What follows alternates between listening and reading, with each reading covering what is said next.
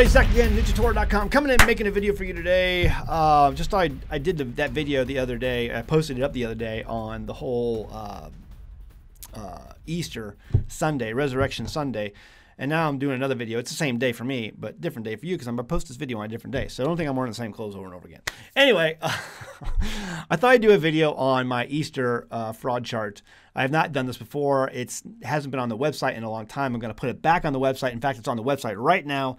You can go over to NinjaTorah.com and download this chart. It's called the Great Easter Fraud Chart. I made this, my goodness, like 11 years ago now.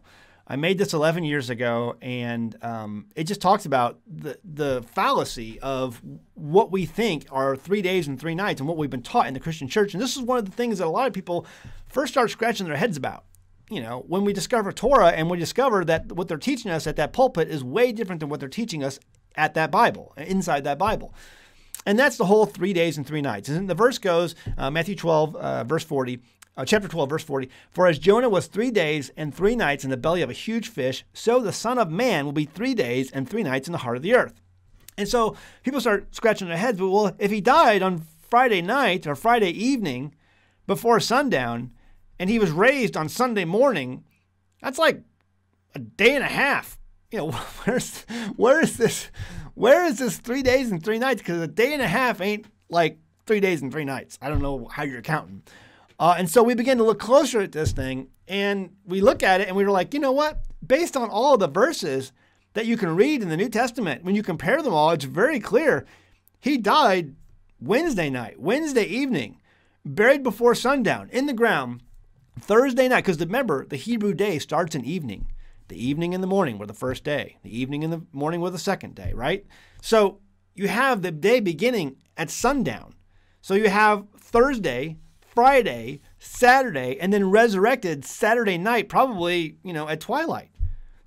And then the tomb was discovered Sunday morning. The tomb was discovered Sunday morning. So they go to the tomb, and we have that verse where spices were purchased and prepared on Friday. Well, that's the only way you can do that. You can't purchase in between the time that he's died and between Saturday, Shabbat. You can't buy and sell on Saturday. Everything was closed. So when did they buy those? Well, that puts a day in between. So that's a definite Friday you're putting in there. And then you have the Thursday, the high day, which it's referred to in Scripture. John chapter 19, verse 31, it's very clear that that was a high day. It says a high day. Well, people in the Baptist church, Christian churches, don't know what a high day is because we've never studied Torah.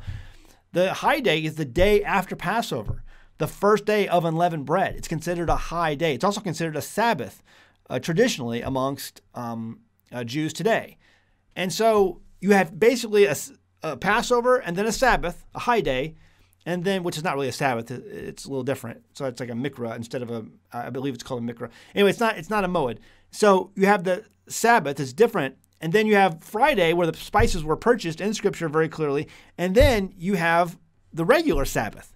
And then Sunday. That makes it very clear that there's 72 hours, 3 full days in between the time that he has died and then resurrected. So I've put this chart out. It's helped a lot of people. There's a lot of copies going out. People have over the years taken my chart and made their own. But this was made back in 2011. I guarantee you this was the first one that came out. And so I made this, and a lot of people have copied it since. So if you're interested in the chart, it is Easter. You can read this. Look at all the verses. I include lots of verses in here to look up for yourself. 1 Corinthians 15, 21 through 23, Luke 24, verse 1, John chapter 19, verse 31, Leviticus 23, 5 and 8.